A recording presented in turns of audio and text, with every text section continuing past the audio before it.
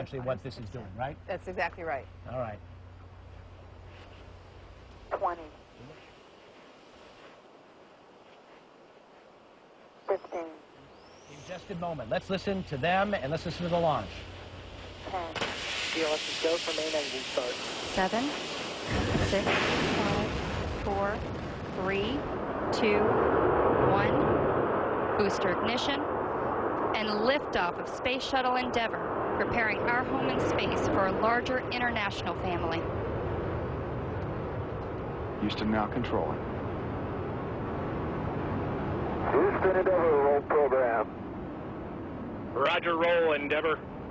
Commander Chris Ferguson confirming Endeavour is rolling on course for a rendezvous with the International Space Station. Speed 1,000 miles an hour.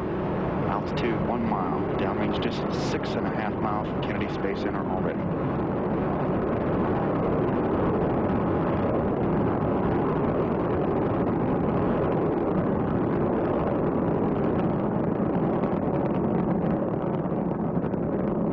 Throttling down to 72% of the rated thrust as the shuttle goes through the realm of maximum aerodynamic pressure.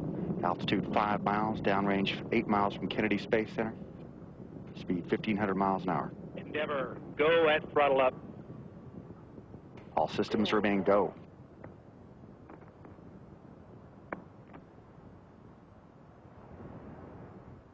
Anybody who remembers Challenger remembers that's when that accident occurred. This is a key point when the engines actually thrust to in excess of 100%. I'm not sure how that works, but 104% or so. 109 eventually. Yeah, 109. So that's like the maximum pressure on the shuttle as it goes up in that time frame, right? Right. That's why we throttle down. They call it throttle bucket. If you look at the thrust profile, it goes down like this to take the heavy loads, drop them down just a little bit.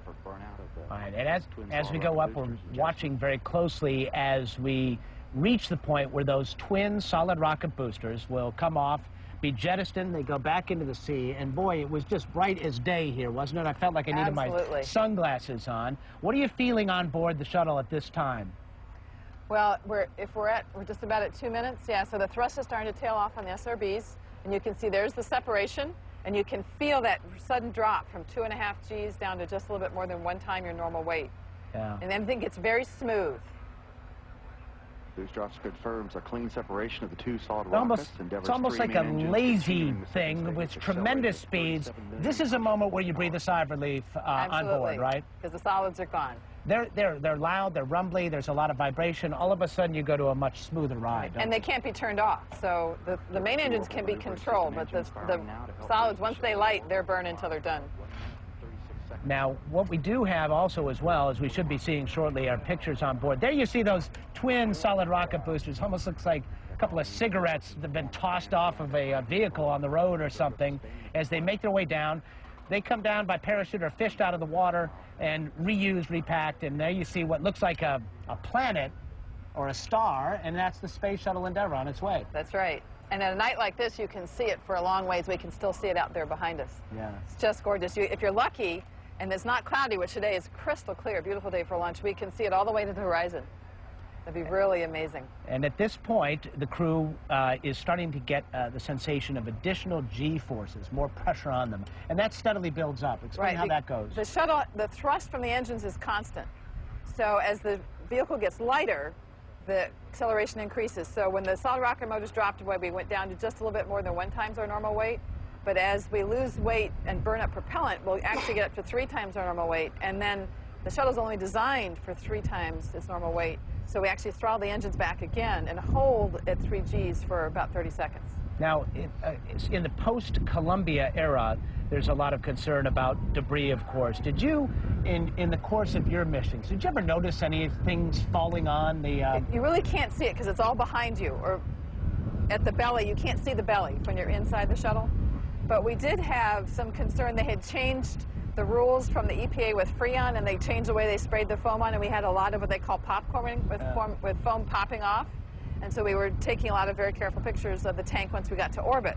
Then you can see it after you separate. All right, Janice Voss, thank you very much. They just said negative return so far. This has been a flawless launch of the Space Shuttle Endeavour. Still on their way up. Now 4 minutes in, another 4 minutes or so on those that main engine, and we'll keep you posted. We'll let you know when that main engine goes off and they're safe and sound in orbit. Back to you, Kitty. All right, thanks very much, Miles O'Brien, Janice Voss.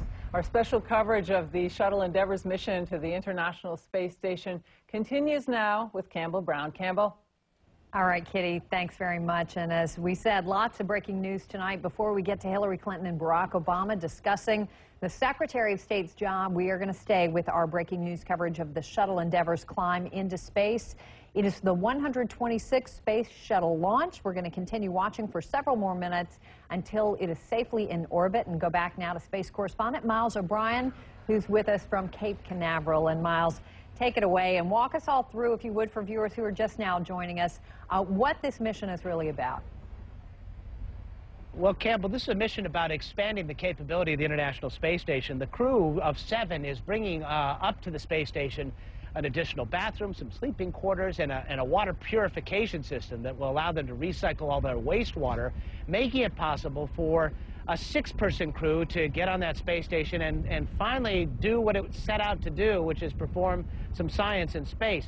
I wanted to bring in, if I could, Janice Voss, astronaut who's flown on the Space Shuttle 5 times.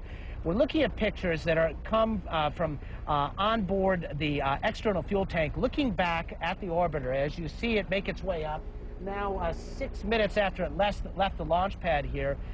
Janice, at this juncture, there's no returns, right? They've gone past all of their potential emergency return options, right? Coming back to the Cape returns, right? There's overseas aborts. Right. And so potentially, if they were to lose an engine here, what would happen? Where would they go across the ocean, or perhaps to have a diminished orbit? We just hit the. So we just hit where they could lose 2 engines, single engine across the ocean to Spain or France. Okay. Okay. All right. So far this has gone off exactly as you'd like. At this point, what's that crew feeling? What were they experiencing? Well, they're very focused on main engine cutoff because there's some thrust separation that happens. They have to make sure they get a clean separation from the external tank. So they're watching that data. Yeah. Now, they will have an opportunity once there's separation with the external fuel tank to take a look at it, although this is going to be in darkness, and so they won't have a great opportunity really to see what kind of debris might have come off that external fuel tank. That's right? correct. In this case, they won't get any good photography. That's right. So, but these pictures that you're seeing right now, while it's good for television, the engineers are going to need this data to make sure that something hasn't flown off. I haven't seen anything, but it's been difficult tonight. That's right. They'll go back through frame by frame, and when there's enough light glow from the flame that you'll be able to see debris coming off the tank, if there is any. Let's talk a word as they make their way up to the space station. The significance of having a 6-person crew for this $100 billion space station. What does that mean? The amount of time we have available to do science goes from hundreds of hours to thousands of hours. So we can really take advantage of all the money we've invested in building this station to do some really first-class research. And the crew will dock with the International Space Station on Sunday afternoon as they're traveling 16,000 miles an hour. Of course, there's no sensation of 16,000 miles an hour when you're in that position, right? No, you can't see anything flying by, especially in darkness. All right, we're now about 8 minutes and 15 seconds in. In about 10 or 15 seconds, you're going to see this camera move away from the orbiter Endeavour as this as the external tank separation occurs. The external tank ends up in the drink in the Indian Ocean. It's the one significant piece that isn't reused. What do we look? Okay, the engines have cut off, and now we watch this separation.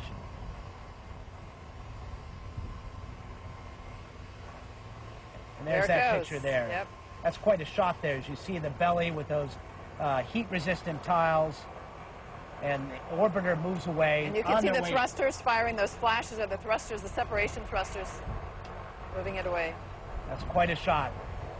Endeavour on its way to the International Space Station, that external tank on its way to the Indian Ocean. Janice Voss, thank you for living through that experience. I'm sure if you had your way, you'd like to be on board there and on your way to the International Space Station, but that is quite a sight to see. It is. What a great way to spend a Friday night. Not required. All right. Thank you very much, Dennis, and back to you, Campbell, in New York. All right. Our thanks to Miles O'Brien and to astronaut Janice Voss there as Endeavour begins that 15-day mission.